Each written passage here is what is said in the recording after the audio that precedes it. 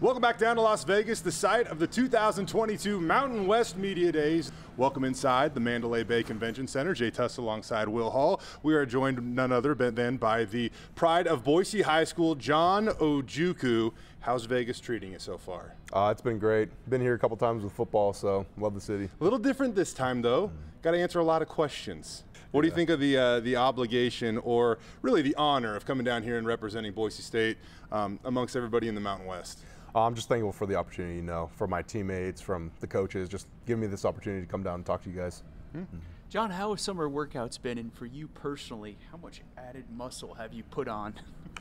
They've been great so far. We've been pushing each other, to the limit every single day, like basically pushing our weights to failure as much as we can, running faster. Every time we finish, we're adding one more rep, just doing a little extra, and just doing whatever it takes. I remember, John, when you signed with Boise State, you didn't look like you do today. I remember especially your legs. I was like, man, how is he going to put on weight to be a left tackle in college?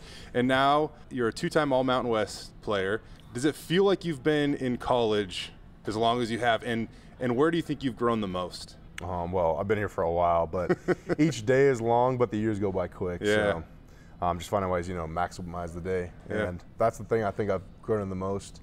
Helping my teammates out, teammates helping me, just each day, making it the best opportunity for yourself you can, and just competing every chance you get. John, you reflect on your journey from those days to where you are now. What are you most proud of?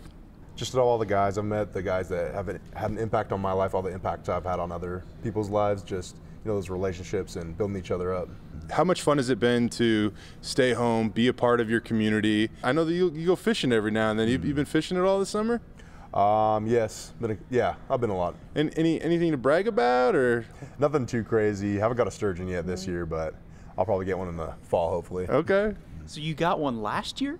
Yes. Walk us through. What'd you catch? Where was it? And how big was it? I was with Cole Bailey, who I caught the other big fish at Boise State with.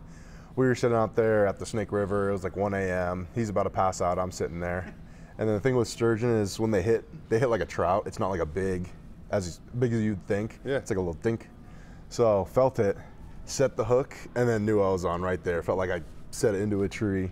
And just like a 30-minute fight. Forearms are burning, shoulders are burning, everything. You're out of breath. You're like excited at first, and then just fighting through it. What's tougher, reeling in a sturgeon or blocking Dimitri Washington on the edge? Ooh, that's close. There's one you're fighting for 30 minutes, one you're going to fight for like 3 or 4 seconds.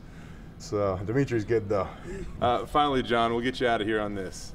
What is the goal for you after Boise State? And this is your final year of eligibility as a Bronco. What do you hope to achieve this year, and what do you hope next year brings for you? Mountain West Championship and bowl game. Trying to win all the games we can and do whatever it takes to compete. And then after that, we'll see. But NFL hopefully, and want to be a strength coach one day. So keep on working at that. John, man, it has been an absolute pleasure for both Will and myself. Been fun to watch you grow up and become a fixture of not just the offensive line, but the Boise State football program. So good on you, man. You're making people proud, and congratulations. Thank you.